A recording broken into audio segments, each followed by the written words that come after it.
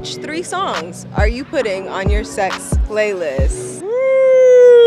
All right, look, we're gonna start off with Sexual Healing. You know what I'm saying? Marvin Gaye. I'm gonna put my own song in there. I just gotta see which one. I'm probably gonna do When You Love Someone. I'll slide that one in there. And to finish it, oh, Prince, Do Me Baby. Any memories or like attachment to those songs in particular? I would say with Prince, that was just one of them songs where I was like, oh shit, like this is how music is supposed to feel.